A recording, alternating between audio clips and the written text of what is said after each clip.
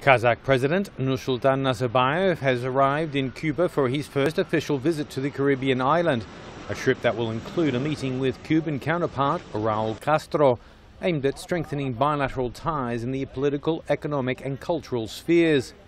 Nazarbayev was received upon his arrival Saturday at Havana's José Martí International Airport by Cuban Deputy Foreign Minister Rogelio Sierra, who welcomed the President and the Kazakh delegation that included Foreign Minister Olan Idrisov.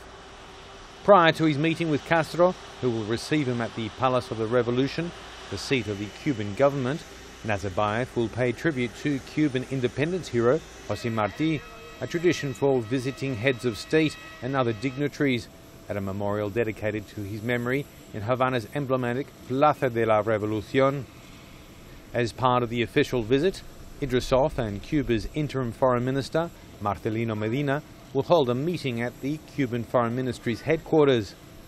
In addition, the two nations are expected to sign a memorandum of understanding on bilateral cooperation in the areas of labour, employment and social protection.